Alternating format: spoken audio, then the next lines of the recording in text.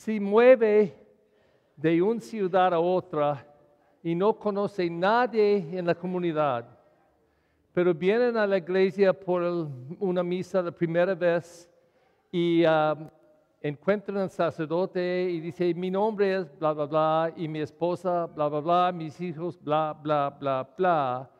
Y el padre dice, ay, qué bueno a conocerlos. Y tienen una conversación por 3 minutos y no más. Pero al fin de la misa, el padre dice, oh, quiero introducir todos a esta nueva familia. Los nombres, bla, bla, bla, bla, bla, bla, bla, bla, bla, bla. Y todos dan un aplauso y algunos dan la mano por 5, 8 segundos y salen.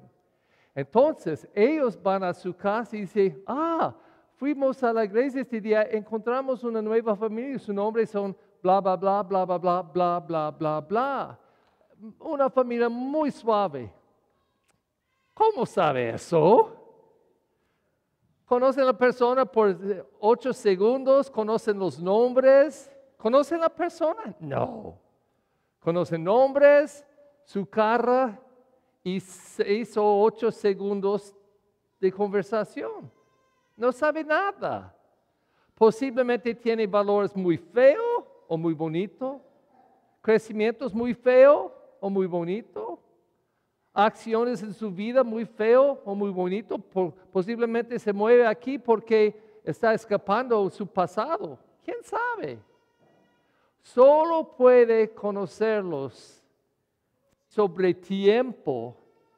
Encuentran ellos muchas veces, hablan, escuchan, observan, evalúan, ¿sí? Y van a saber en tiempo la persona. Yo tengo miedo en este día de la Santísima Trinidad, que como católicos no conocemos a Dios. Escuchan, ok, no pánica, ok, pero simplemente conociendo es un Dios en 3 personas distintas, Padre, Hijo, Espíritu Santo. Ok, tenemos, no nombre, pero un título o una definición. ¿Hay 3 dioses? No, un Dios solo. Pero hay 3 dioses, no, un solo Dios, pero 3 personas, Padre, Hijo, Espíritu Santo. El Padre Creador, el Hijo Redentor, gracias, y Espíritu Santo santificador. Ok, pero ¿conocen Dios? No. Yo creo que no encontramos Dios en esta definición o en título. Es Dios en todas cosas. Now, estuve preparando por ese día porque es un día difícil por mí a predicar, Santísima Trinidad, porque después diciendo Dios es uno en 3 personas, ¿qué puede ser más de eso? ¿Qué puede ser más de eso? Entonces, yo fui al internet hablando con Siri, ¿ok? Y yo pedí algunas preguntas. Porque yo quería pensar en Dios del universo, Dios eterno, que es mucho más que la definición un Dios en 3 personas. Entonces yo pedí una pregunta de Siri, ¿ok? Pensando en la cosa más chiquito en el universo, yo pensé era el átomo, ¿ok? Pero yo aprendí ayer que algo más pequeña, yo creo está llamada cuadra. Hay 3 de esos en cada átomo, pero olvídalo, ¿ok? El átomo. Hay millones de átomos en cada persona. No puede verlos. Un pedacito de pelo, yo no tengo mucho, pero sí, un pelito, hay miles y miles de átomos que puede ver con microscopio de eso. Y, now, decimos en la filosofía y teología de la iglesia que Dios está en cada cosa. Nada existe excepto que está en Dios y Dios está en eso y Dios es más largo de todo el universo. ¿Ok? Dios es Dios eterno de todo. Pero todas las cosas creadas, cada átomo existe en Dios. Entonces yo estuve curioso, yo dije, Siri, ¿cuántos átomos existen en el universo? Oh, más que millones, miran. Dice, la estimación es eso, entre 10 al poder 78 hasta 10 el poder 82. Es una cosa matemática cuando es al poder. Pero dice que en otras palabras, o palabras que yo nunca oía antes de eso, dice, este es entre 10 cuadrillón y vigésimo, o un 100,000 cuadrillón, vigésimo átomos. Yo no sé qué es un cuadrillón o vigésimo, pero es mucho, mucho, eterno, ¿ok? Y Dios está en todo eso, y cada átomo está en Dios. Entonces, si yo quiero introducirlo a Dios, yo puedo decir, yo quiero introducirlo a mi Dios. Es un Dios en 3 personas, Padre, Hijo, Espíritu Santo. Qué fácil.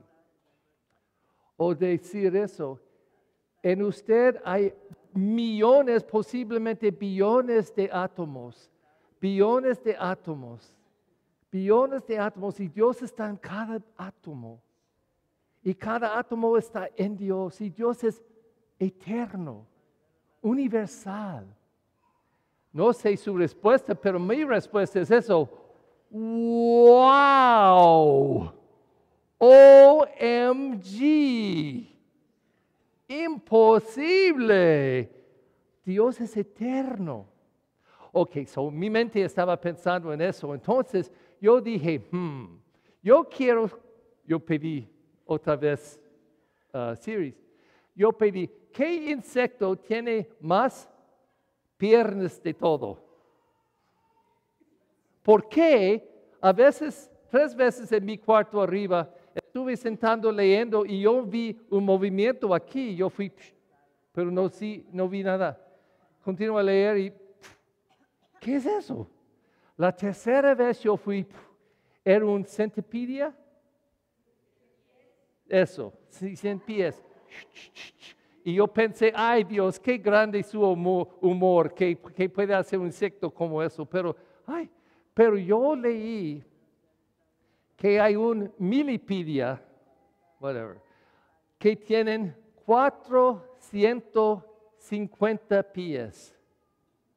470 pies, 50 pies. Antes de eso, el récord más grande estaba en Puerto Rico, 442. Pero ellos, científicos, encontraron y identificaron una nueva especie de milipida en Berkeley, cerca de Oakland, aquí en el norte, en un área muy chiquito, con 450. Y yo digo, ay Dios, qué grande el número de los insectos, los diferentes números de piernas, no es uno, hay millones de insectos y de cosas. Y después yo leí qué importante, el científico que estaba estudiando eso dijo, yo no puedo estudiar tomando uno en mi mano nomás, ¿por qué? Pensamos que solo en este área, voy a imaginar 4 cuadras, existe en milipida. Y si destruimos eso, estudiándolo, tratando de conocerlo más, y ellos no existen nomás porque estaba destruido de nosotros, ¿qué van a pasar con la tierra? Ecología. Porque Dios hizo una ecología tan complexa con insectos y animales y personas. Es increíble la balanza. Pero estamos sin respeto, sin viendo a Dios en todas cosas y criaturas. Podemos decir, yo quiero eso por mí, no es importante, pero es importante. ¿Saben que los indígenas en este país imagino en México y todos los áreas también, los indígenas están muy cerca de la tierra. Los indígenas entienden creación. Y ellos hacen cosas como esta en la mañana, besa la tierra. Besa la tierra porque ellos tienen gratitud por la tierra. Dice, de la tierra tenemos comida. Es sagrado, toda la tierra. Es Dios, toda la tierra. Cuando ellos, los indígenas, matan un animal a comer, primero pide perdón del animal. Pide perdón de Dios, diciendo, Dios es su creación, pero tenemos que comer. Perdonamos, vamos a usar su creación para vivir. Pero ellos tienen respeto por creación. Y mi miedo es que podemos encontrar a Dios solo en una identificación. Dios es un Dios, nosotros es un Dios, solo, pero tres personas, Padre, Hijo, Espíritu Santo. Es Dios, entendemos. Pero no estamos encontrando a Dios en toda la creación. ¿Conocemos Él? En un musical, el Victor Hugo escribió una frase que él tomó la idea de la primera carta de San Juan en el Evangelio, la Biblia, al fin del Nuevo Testamento, en que San Juan dice que Dios es amor. El que vive en amor, vive en Dios y Dios en él. Y final dijo, ¿dónde hay amor? ¿Dónde hay amor? Hay Dios. Y Victor Hugo escribió eso y puso en esta canción que dice, a ver una otra persona es a ver la cara de Dios. No, perdón. Amar una otra persona es a ver la cara de Dios. Entonces dice, y yo creo es muy cristiano católico, amando es viviendo en Dios. Amando es encontrando Dios. O más específico, amando es viendo la cara de Dios. Por mí, este está expresado el más perfecto en Él, en Jesús. Pero más de todo en la cruz. En estas 3 horas, Jesús, probó que era completamente unido en humanidad, divinidad con Dios. Era completamente como matrimonio de humanidad y divinidad, porque Él no solo dijo palabras del amar y perdonar, Él vivió. Su modelo, su experiencia era eso.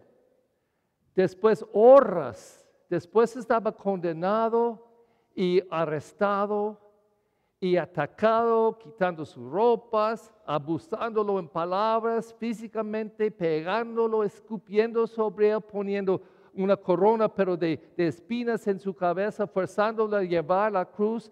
Estaba en clavos atacado y ellos pusieron a él en la cruz con clavos, levantándolo para morir, y cuando estaba muriendo, la gente estaba burlándolo, insultándolo, estaba completamente rechazado. Y él dijo estas palabras: Padre, perdónalos, que no saben qué está haciendo. Puro amor, puro perdón.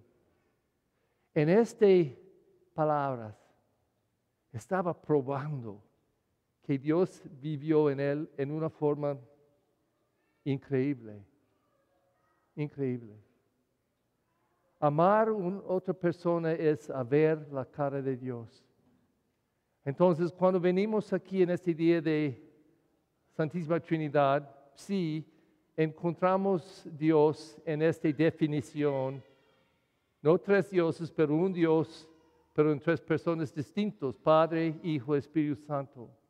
Qué bonito, qué bonito. Es una definición en que creemos mucho. Pero yo creo que como personas necesitamos mucho más. Tenemos que encontrar a Dios no solamente en algunas palabras, pero en cada cara que vamos a ver. Y el más que estamos amando, estamos conociendo a Dios.